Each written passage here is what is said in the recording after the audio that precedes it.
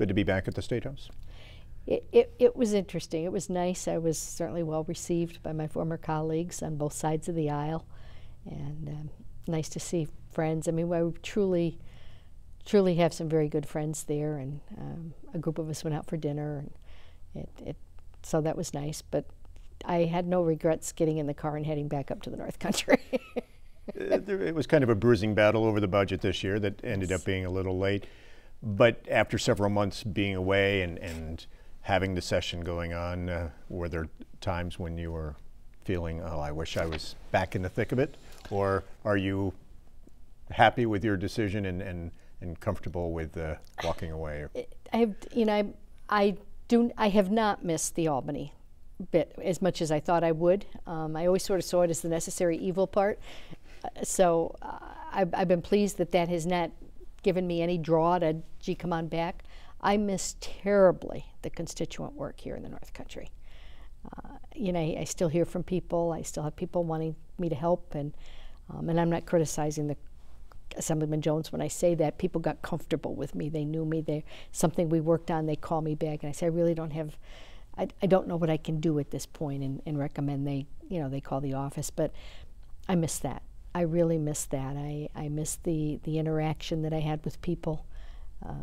Maybe I miss partly just having a place to go every day and know that I could do something that was going to help somebody. But I've been giving a lot of speeches, spending a lot of time with high school students and some middle school students, and that's just fun. And it's this thing it's the kind of thing I never really had time to do before. Middle of the day, I'd never had time. True. Although you would always make time on weekends to meet with students. The League of Women Voters every year would host events where you would meet with students and talk about your career in politics. And the Hugh O'Brien Conference, which is always on a Saturday. I've always done those things, but this is sitting with classrooms, and I would do tours of all the schools, but they were in and out quick. But I've had several now that have been really good, and I've realized my brain is still functioning, and that's kind of a nice thing to know. And so I'm kind of a mixed thing. I'm glad I'm not doing the Albany every day for too many days for 6 months. A week, yes. And so after 41 years of public service, are you glad to be able to have the break, or is it something that maybe you think in some capacity you would ever consider again? Oh no, I will never. You'll never see my name on a ballot again. No, never. I've been asked, to be honest, about a couple of positions that are open this year, if I would consider running, and I just, that's no. I'm a little burnt out about that. Certainly the primaries that were so nasty, and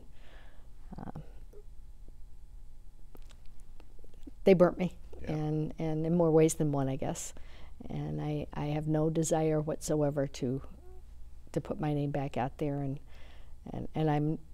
I don't think my children would take that well. Just thinking about that. So.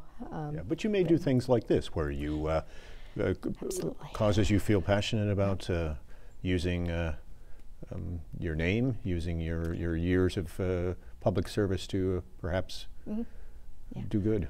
And I've had the opportunity to get on many boards. I've accepted 2 so far. I think that the danger is to get on so many that I give up my life again. And I'm looking forward to a summer.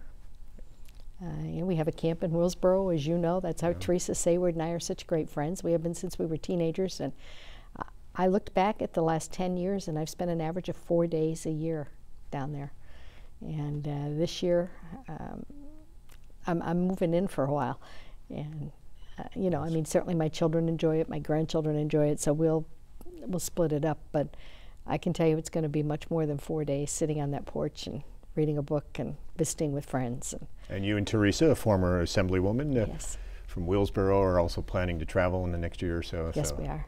That'll be wonderful. Plattsburgh State this weekend is going to honor you with a Distinguished Service Award for your decade at the Assembly, but also really your 40 years altogether in public service.